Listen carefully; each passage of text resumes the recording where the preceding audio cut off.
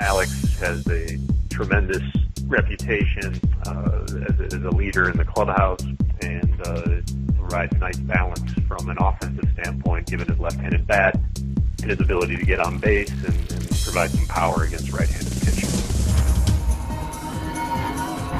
I'm Matt Waymeyer with the MLB.com FastCast. On the day before Thanksgiving, the White Sox have made a move to put a little extra on their plate. Home plate, that is. The team has agreed to a one-year contract with veteran free agent catcher Alex Avila. The 28-year-old was limited to just 67 games this past season with the Tigers due to various injuries and batted only .191.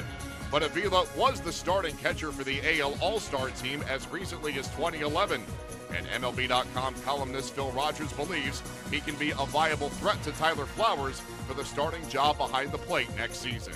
Alex Avila, if he is healthy, can avoid the concussion issues that really so bedeviled him the last couple of years in Detroit, could be good. It could be a great situation for both of them.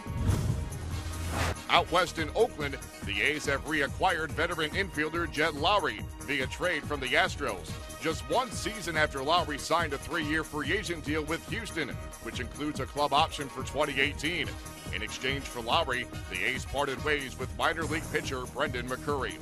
Lowrie enjoyed his finest big league season with the A's back in 2013, batting .290 with 15 homers and 75 RBIs in a career-high 154 games.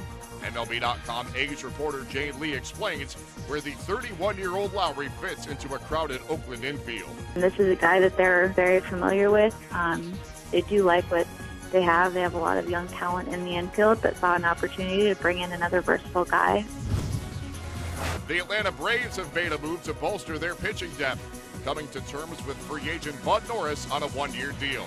The 7-year veteran lost his spot in the Orioles rotation this past season before being released and was then picked up by the Padres, where he made 20 appearances in relief, striking out 21 batters in just under 17 innings. MLB.com Braves reporter Mark Bowman explains how Norris is an ideal, low-risk, high-reward signing for the ball club. You know, if you go back to 1 year ago, I don't think anyone would have said that Bud Norris would ever sign a 1-year, $2.5 million deal. But after he goes through the kind of year that he does, he's the guy that fits the Braves mold. L.J. Hose is returning to the O's. Baltimore acquired the outfielder from the Astros for cash considerations after Hose was designated for assignment by Houston last week. Hose debuted with the Orioles in 2012 and appeared in 3 games for Baltimore between 2012 and 2013 and was then traded to Houston in a deadline deal that sent the aforementioned Bud Norris to Baltimore. The Cubs have acquired left-handed reliever Rex Brothers from the Rockies on Wednesday in exchange for minor leaguer Wander Cabrera. The Pirates have acquired Alan Webster from the Diamondbacks in exchange for cash considerations. And finally, the Diamondbacks have named Dave Magadan as hitting coach.